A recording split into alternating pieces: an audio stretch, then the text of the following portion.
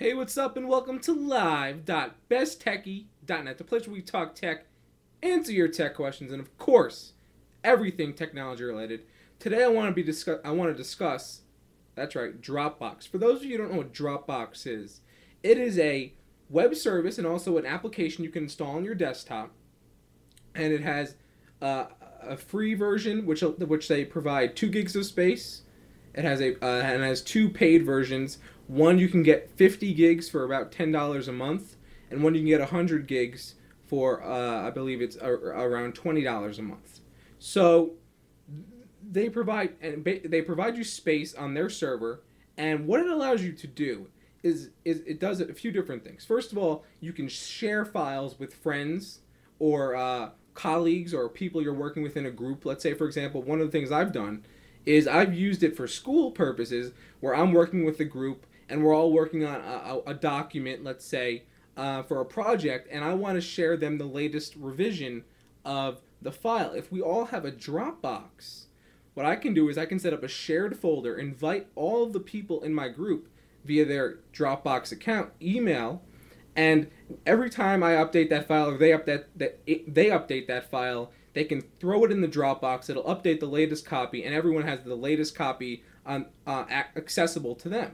So it's really nice for syncing files back and forth, even for yourself. Like if you like on my Mac Pro, I have it installed. I also have it installed on my MacBook Pro. That way, I always have the latest school files I need, no matter where I am, whether I be at home or at school. I can always access the latest work that I'm doing. So that's really, really nice. I like that a lot. Another thing you can use Dropbox for is to just simply back up certain files.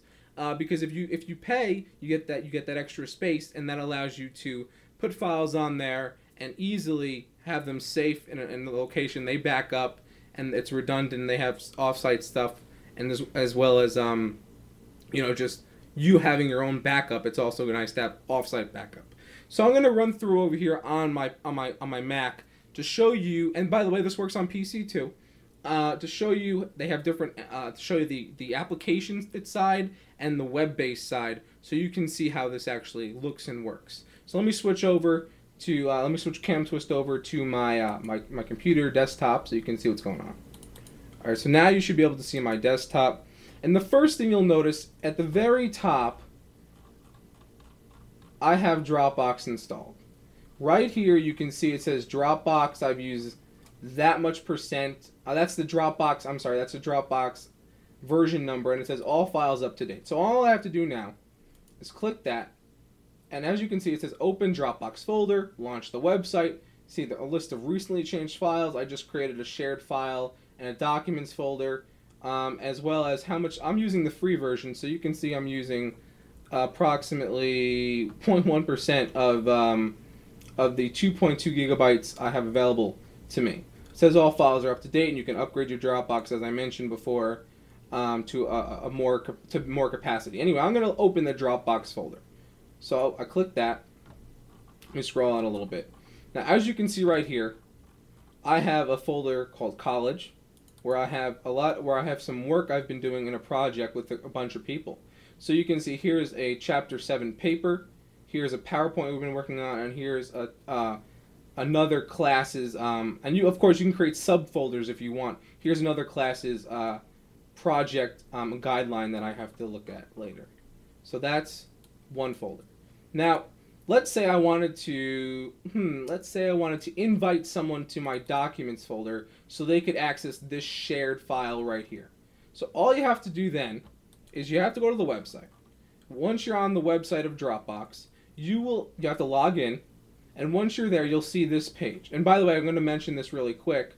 If you invite people, they bump up your free space. So look, I invited someone, I got 250 megabytes more of space, and that's free. I mean, I haven't paid a dime, and I have now 2.25 gigabytes of stuff of space I can use for stuff on Dropbox.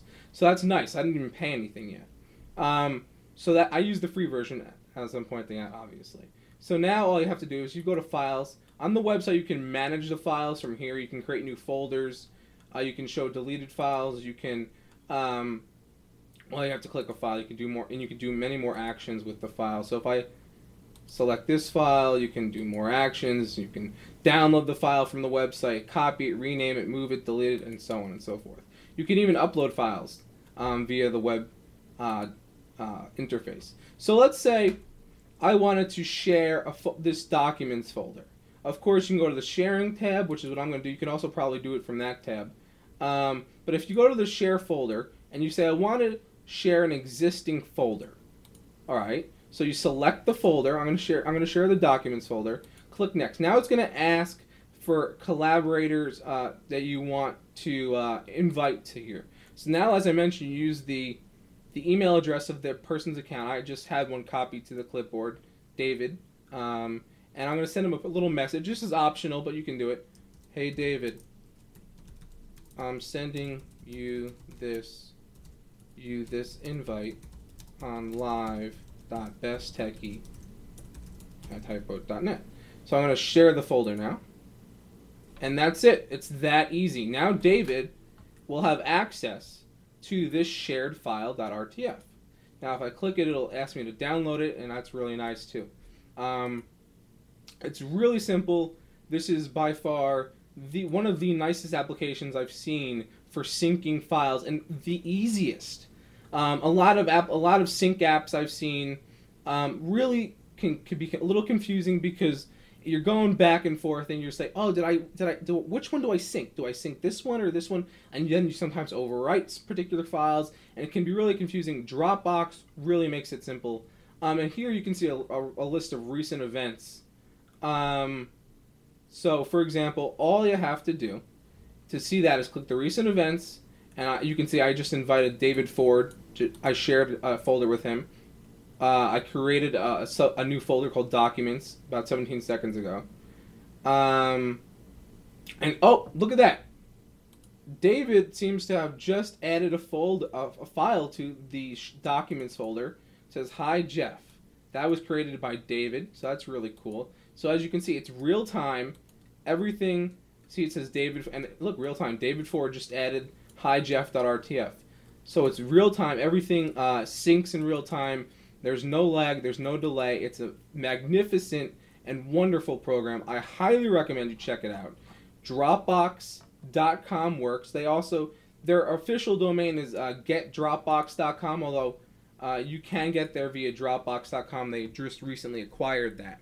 So you can use either. The official one is getdropbox.com, but I believe dropbox.com also points there now as well.